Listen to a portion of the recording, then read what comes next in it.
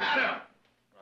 Adam! What are you two doing here? Good evening, good evening. We were about to call it a night when Bob reminded me we forgot something. What? Your famous Christmas recitation, sir. Oh, let's hear the old standby. The unprintable masterpiece of England's greatest poet. Who's that?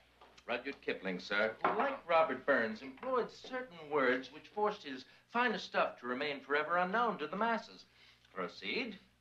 Well, where are the ladies? They're upstairs.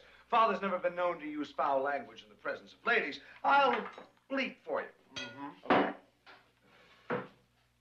Okay.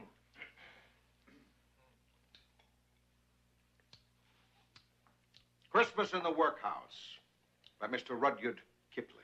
Here. Cheers. Huzzah. Here.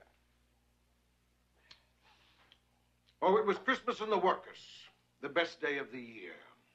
And the paupers all was happy, for their guts was full of beer. The master of the workus strode through them dismal halls, and he wished them all Merry Christmas. And the paupers answered,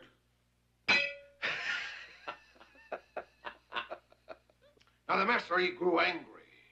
He swore by all the gods they'd have no Christmas pudding, the lousy lot of... Sods. Common usage. Webster's Collegiate.